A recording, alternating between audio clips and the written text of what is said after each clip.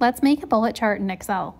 Let's highlight all of our data, go to Insert. We need a stacked chart. So we're going to insert that, resize it down a little bit. Then we're going to go to Data, Switch Row Column.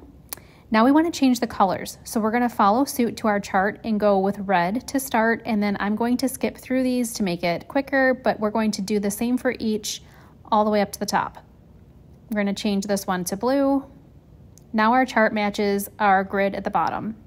Next, we need to make some adjustments to actual. So right click on that and we want to change it to the secondary axis. We also want to change the gap width to 400% so that it is showing all the column instead of blocking it. Now we want to change target. So right click again, we need to change the type. You want combo at the bottom left. Then we're going to scroll down here to target and we're going to change it to line with markers and hit OK. Now we need to adjust that and right click on the line to format. We want to change this from a line to a marker. So click no line, click on marker, marker options. We're going to change this to the little dash and then you can make it bigger. Let's try 20. Now it changed the color on us, so let's change it back to black. Close out of this. Now we're going to delete that secondary axis on the right. And I deleted the bottom here, but you probably want to keep that. You could delete the title or you can add one by just clicking on chart title, test it out, you got it.